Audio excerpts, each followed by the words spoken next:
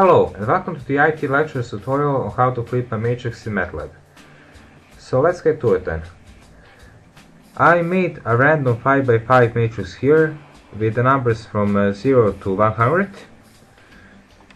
Now this is a built-in function in Matlab, and it's called like this: flip dim open parenthesis the matrix that you want to flip, comma, the dimension that you want to flip.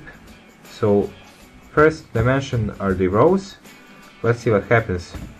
The first row became the last row, the second row became the second to last row, and so on. Let's try to flip the second dimension now. So that's the columns. Flip dim open parenthesis, again the matrix that you want to flip, comma, 2 close parenthesis. So now the same thing happened with the columns. So the last column became the first column, the second to last column became the second column, and so on. Let's clear this now and move to mirroring the image.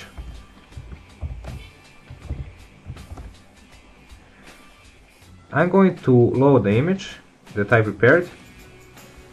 The image we loaded is a matrix with the dimensions 768 times 1024 times 3.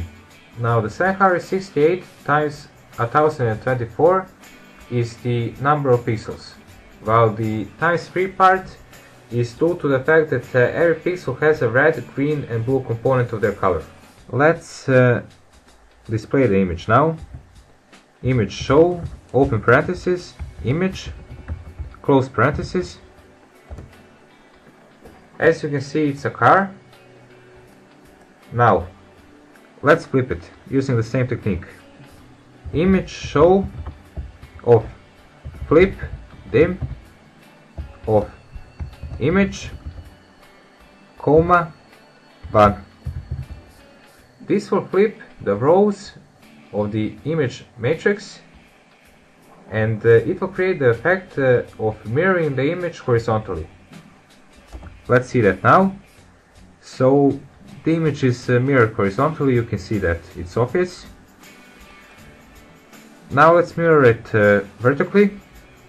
Again, image show of flip dim of image, comma, but now 2. Let's do that. So that's how it looks. That's it for this tutorial. I hope you enjoyed it and found it helpful and useful. If you did, please follow us on YouTube by subscribing to our channel and check our website. The link is in the description below. Thank you for listening.